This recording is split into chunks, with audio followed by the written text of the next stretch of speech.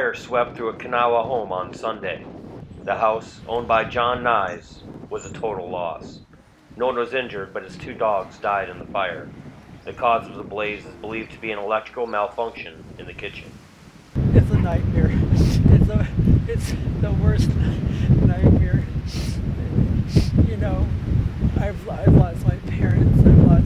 I've lost my grandparents. Everything that I had in there was from my mom and my grandma and my dad and stuff like that.